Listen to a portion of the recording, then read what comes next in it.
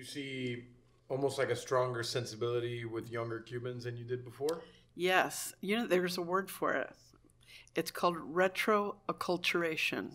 Whoa. It's a real word. Tell me about this word. Retro-acculturation. I like it. That is this younger generation reaching back, and we want that. Those are our roots, and we want to represent that, and we want to express it in our own way. Does that make sense to you? I'm sure that resonates with you. Yeah. So this is my kids. If you met my kids, my oldest daughter, who was born in California, my ex-husband, her father is German, and she's more Cuban than anybody sitting here at this table. I like that. He'll tell you. Yeah, she's got her Cubanity is intact. Same with my other kids. They love. That's the first thing they'll say. Well, I'm Cuban, Yeah. So it's the retro-acculturation. They love having the Cuban roots. So I love what's happening now. Like you said, in the last 20 years, this is new. Yeah. I was just at Martha's of Miami, and it's like she just lightning has struck, right? Out of the Miami. And the same with what you're doing here with Chugs too, and here. Yeah. It's time for you now. It's part of not being. It's like don't run away from who you are. For us, 30s, 40s, 20s. Where are we from? Who are we? What are we about? What are we about? Like, there's already so many things to be confused about in today's world. Yeah. Don't be confused about your culture, your language, your music, all that stuff. And a lot of that, when I talk to younger Cuban Americans, we're proud to be American, but we are super proud to be Cuban as well. So it's like, and the one thing I feel about this generation is, apart from the last 15 years or whatever, is that we want to be heard. We're going to be heard. Yeah. Whether people like it or not. Because there's so much misinformation. That today's term is fake news. Yes. There's so much fake news about Cuba and how great things are. So it's oh my gosh, crazy making. Yeah, that's crazy making. It's intense. So it's we're smarter than that. Mm-hmm. We're not going to just fall into this machine of I don't know. It just feels like they want to fit us into a machine and we're going to go with that. It's not going to happen. Do you think that's a thing that's Miami, or do you think Well, that's I don't know. generational? I mean, this is our sample size. I don't know many Cubans outside of Miami. The ones that I do left here to go elsewhere, and just recently. So they do feel the same way that I do, and a lot of the people that I hang out with do.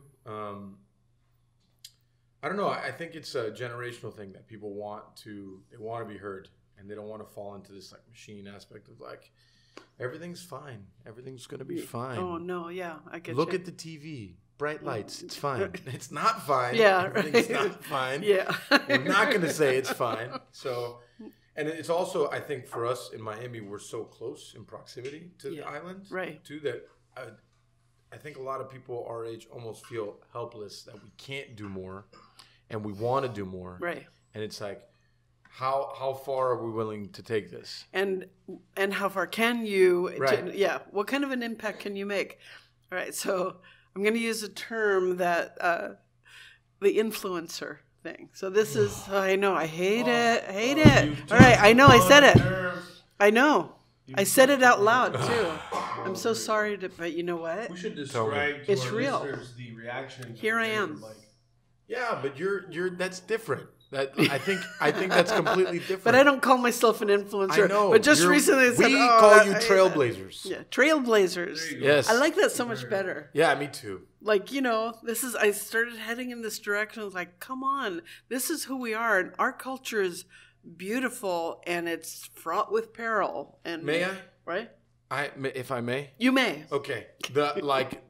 You have had an incredible amount of influence.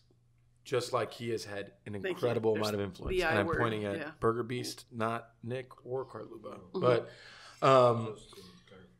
the difference is that the place that those influences come from within you is a place of, it's a place of good. it's not like you just want to influence someone for something in return. It's because you want to tell a story. Yes, that's exactly You have right. a feeling about something. Your feeling is very strong about your family, your culture, your food. This is my passion. Yeah, and that's cool. Like, so creating influence is great, but I think your impact is much bigger than just calling anyone. I know.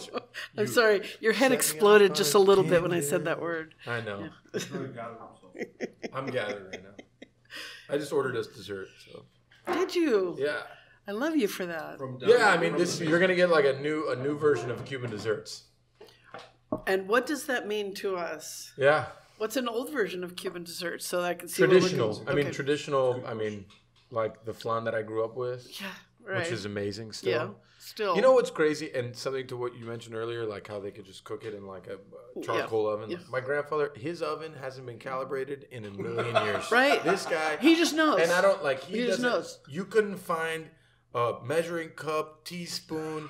You couldn't find a pot that actually fits shit in it. Like, and it's crazy. Like for my birthday every year, he makes rabo encendido and camarón enchilado. That's every year. Oh, right. Those are my two favorite things in the world. Right. And then when I see him making the oxtail, it's just, as someone that was trained in French cuisine, it's all wrong. Everything about it is wrong. Yeah. Everything about it is wrong. It's out of the pot. It's boiling. There's stuff flying everywhere. And I'm just like, hey, lower that. Yeah. Hey. No, I want that. And I'm just like, this 90-year-old guy is about to hit you with a fucking can of galletas. Just so get out of the way.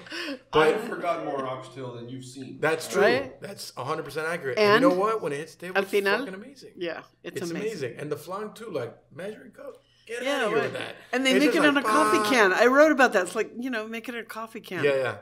There's a restaurant here now that does that called Salao. See? A Cuban dude, that's retro-acculturation. They're doing it like somebody's grandmother made. He's a really good guy. Yeah. His food is very it's, deep-rooted Cuban, but super fancy. It's called Salao. Salao.